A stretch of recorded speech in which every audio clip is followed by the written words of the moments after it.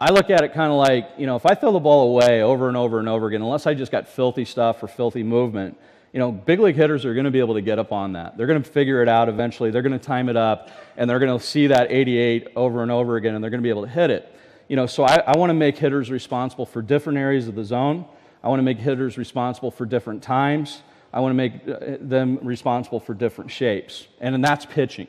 Right? And if you look at it, it's like that's the east and west, that's the north and south, and that's the backwards and forwards of pitching. So, you know, looking at like hard rules of thumb, my back-to-back pitches, my breaking balls, I want to try to make that second one as good or better.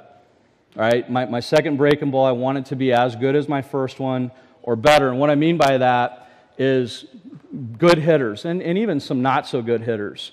That second breaking ball that's worse, that second breaking ball that is sort of the hanger, that's the one that they hit.